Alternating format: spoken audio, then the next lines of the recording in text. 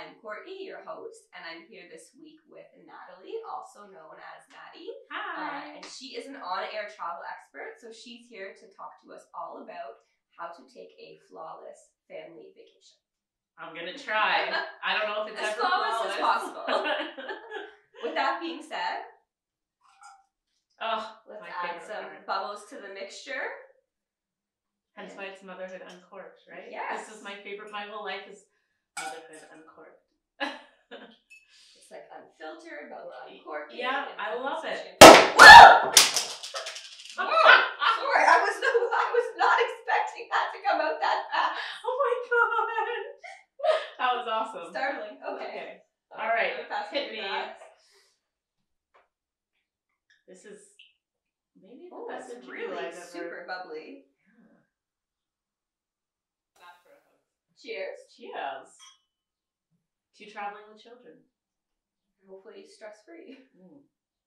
Might need a few of these when you're traveling with your kids. That's what my husband's like, if we travel with them, you can take them on the plane, and I'll have an Ambien and a vodka. An Ambien and a vodka. That's one way to do it. I'm like, oh, okay. That's one way to do it. It might actually go smoother that way. Yeah.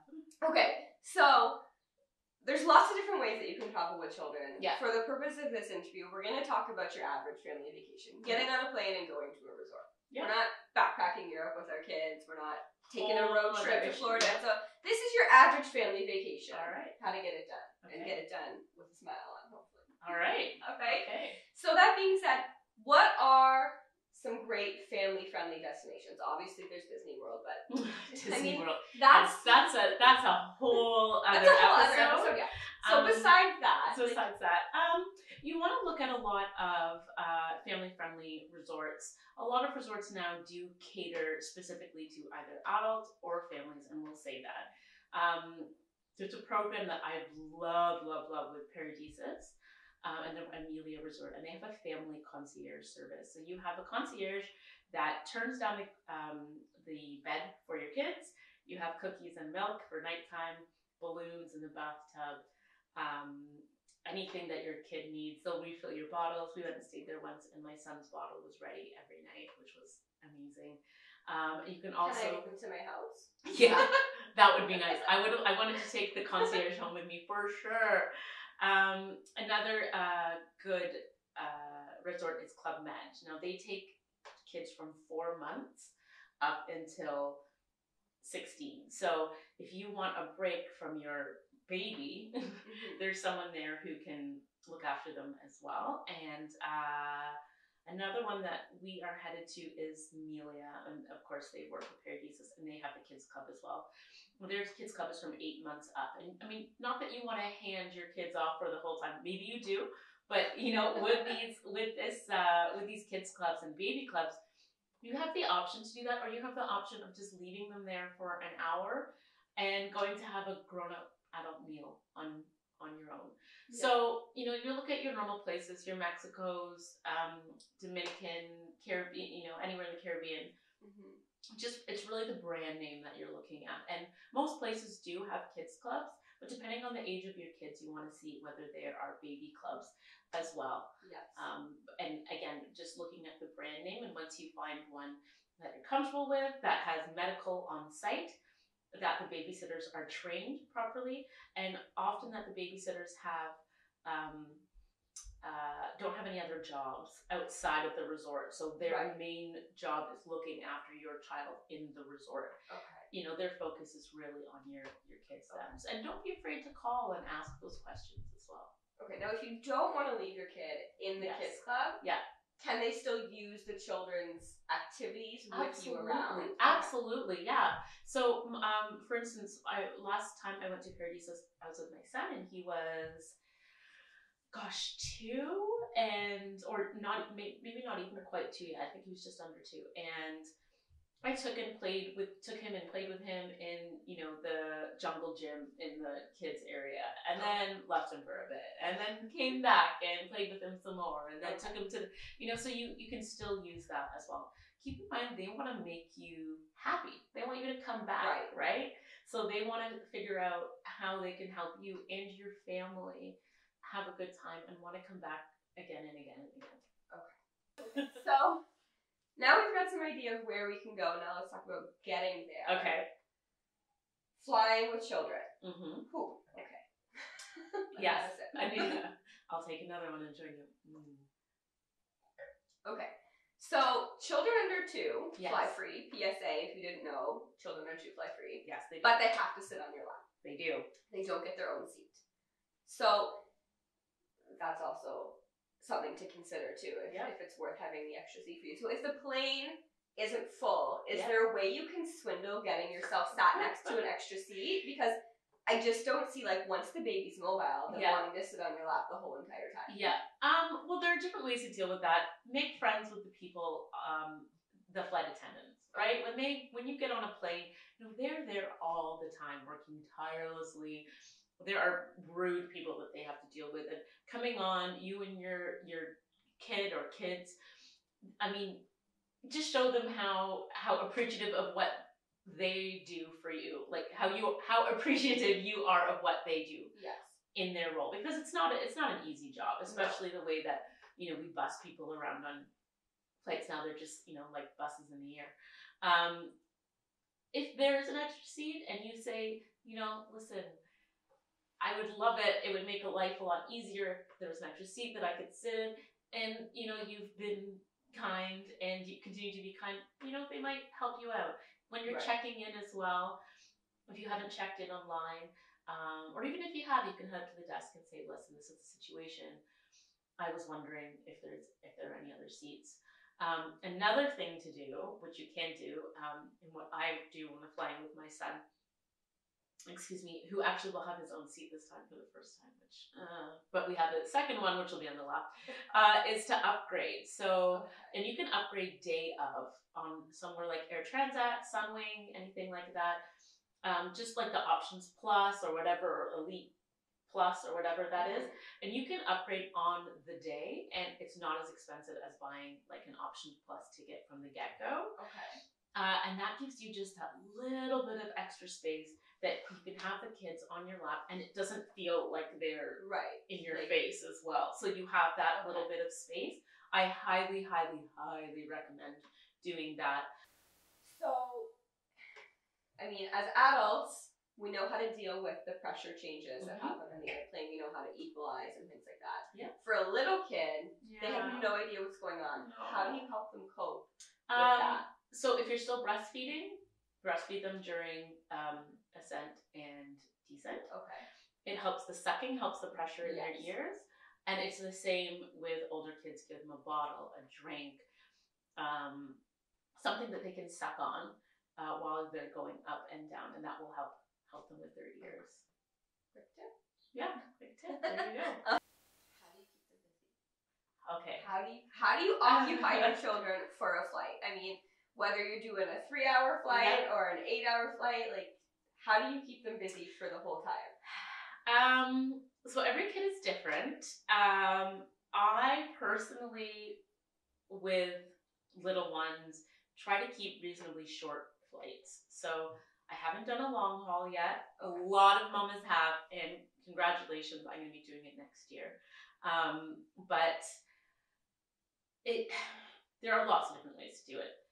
I want to say, do not be afraid of technology. Do not be afraid of technologies. Our mothers didn't have it, but we have it. And putting Paw Patrol or Peppa Pig on an iPad, if your kid's going to stare at it for 5 hours, do it. For everyone's sanity. You're not going to ruin them, I promise.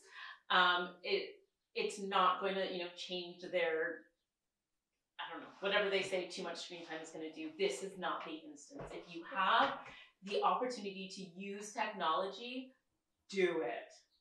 Other than that, I always say a new toy, a new book. So I head to the dollar store before a flight, go into the book section, get some Paw Patrol books or whatever. Some coloring books work as well.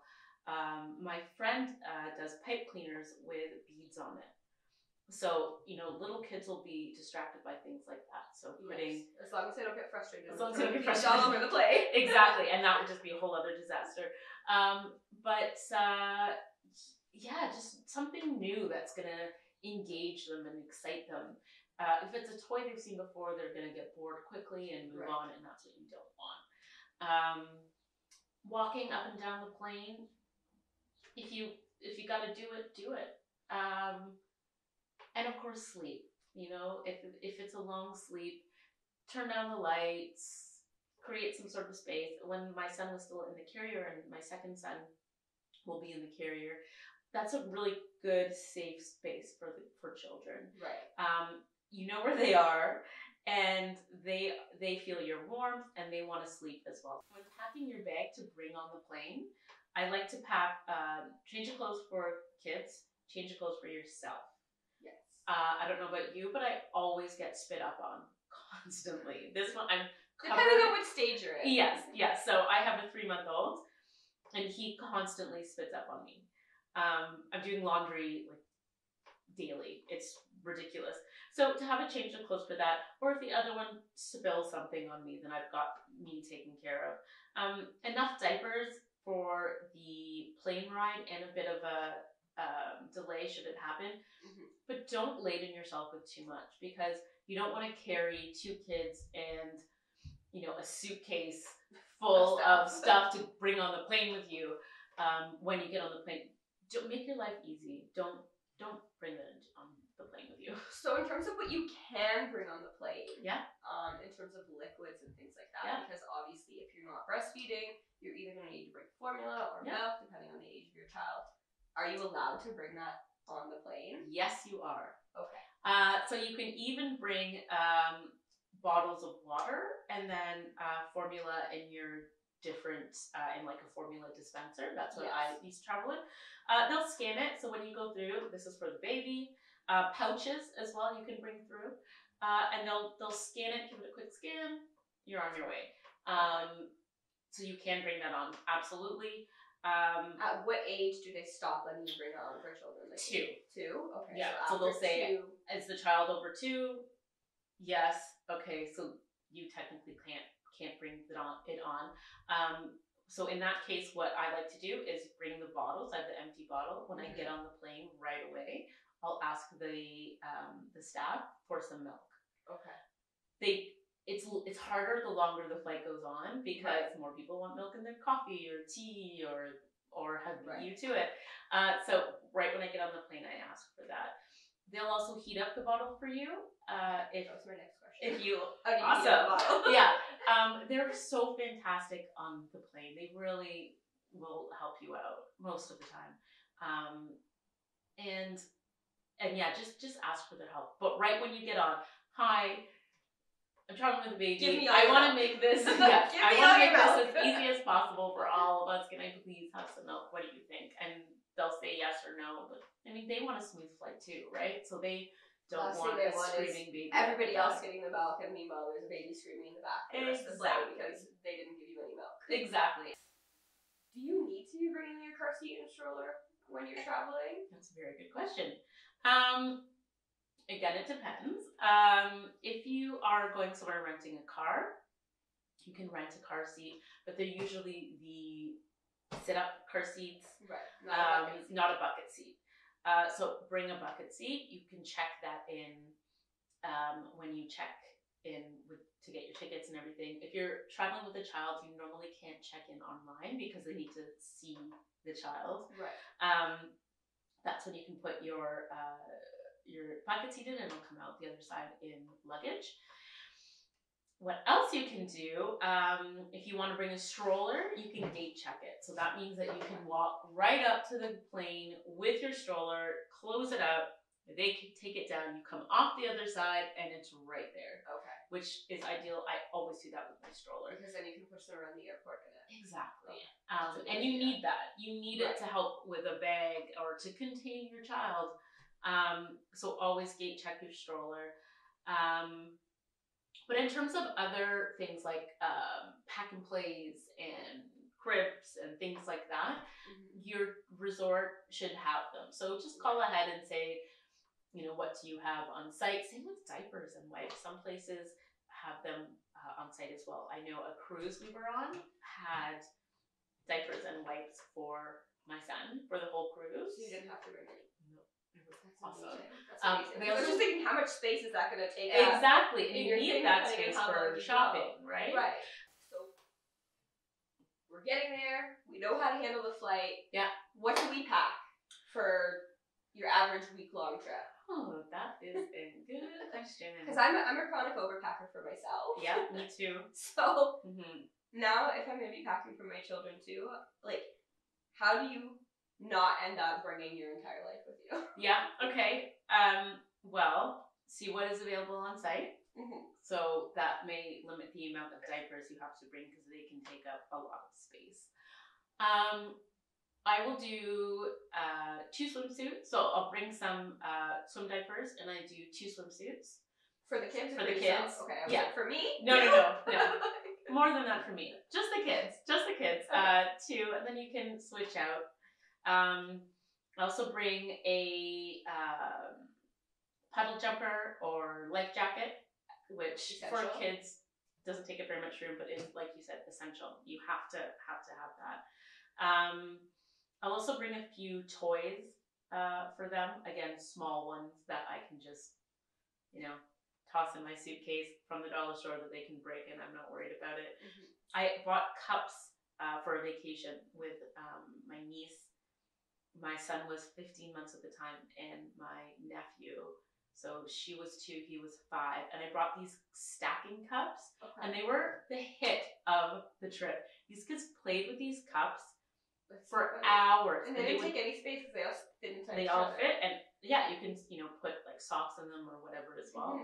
And they would like fill them with water, and just something like that is perfect. Right. I do a t-shirt for every day, 2 extra, just in case because kids spill. Right. And then I do 3 pairs of shorts and 1 sweater, just in case, and 1 pair of shoes to wear in the evening because the likelihood is, I don't know about your kids, but no shot my son is wearing shoes if it's warm and nice outside. I have to convince him to wear shoes in winter, so doing that in by the beach is not going to happen. A hat is essential. Make sure you have a hat heading to a sun destination.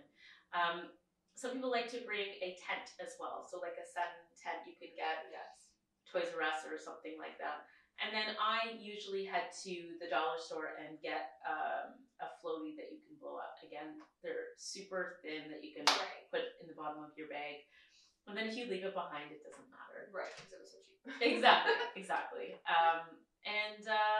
Yeah, that's it. I mean, kids' clothes take up the least amount of space. And sunscreen, of course. Oh my god, don't forget the sunscreen, you guys. And one time we went on a trip, and I forgot the sunscreen, and I am very pasty. Like, my husband is Italian, so he does not require sunscreen. Yeah. He just gets this nice, beautiful tan in the sun. I turn into a lobster immediately. I had to buy sunscreen, you guys.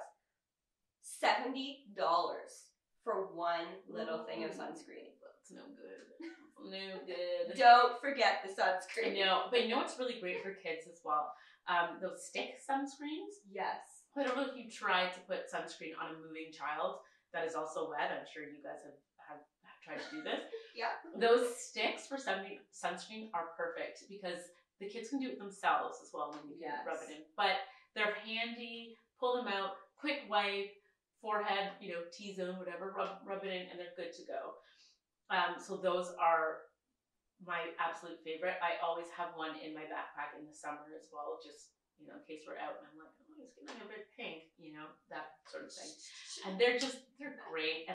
Sometimes bug repellent as well is good for the evenings. A lot of resorts spray for mosquitoes, but it's good to have it on hand, even just for ankles, little wrists. Yeah. It's just give them a nice little spray.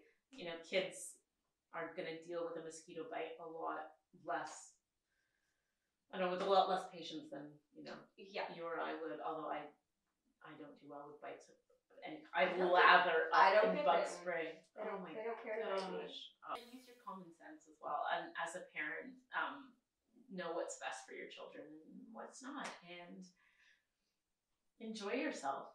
Enjoy yourself and enjoy this time with your kids. And that's what I try to tell myself as I gear up for a trip. And as a travel writer and being on air, I travel with my kids a lot. So in the next 3 months, I think we've got like 4 or 5 trips. And I try to think I get to travel with my kids, you know, like I get to spend this time with them, because I guarantee in 10 years they're going to want nothing to do with me, or hopefully more than 10 years, but you know, they're going to get too cool for me and not want to hang out with me. Or you're fortunate enough that you have the financial ability to travel with your children. Exactly. Because there's lots of people that don't have that and they wish they did. Exactly. So just, I think that the main thing is just mindset, that you are, that it's gonna be a little, there'll be some disaster at some point. But there's always some disaster at some point. Whether you're traveling or you're at home. Exactly. So, if you would like to find Natalie on Instagram, I'll put her handle in the link below, so you can follow on her and get all kinds of cool travel tips and find out, you know, when she's going to be on air showing more. And I'll put the link to my Instagram handle in the description below as well, in case you want to follow along my daily motherhood journey. And don't forget to subscribe, and I will see you back here next week. Bye. Cheers. Ciao. Thanks so much for watching this video. If you liked it, please make sure you hit that like button, leave a comment letting me know what your biggest takeaway was, and share it with your friends. If you loved it, please subscribe, hit that bell to be notified of when I put out a new video, which is every Thursday, and hopefully I'll see you then. Cheers!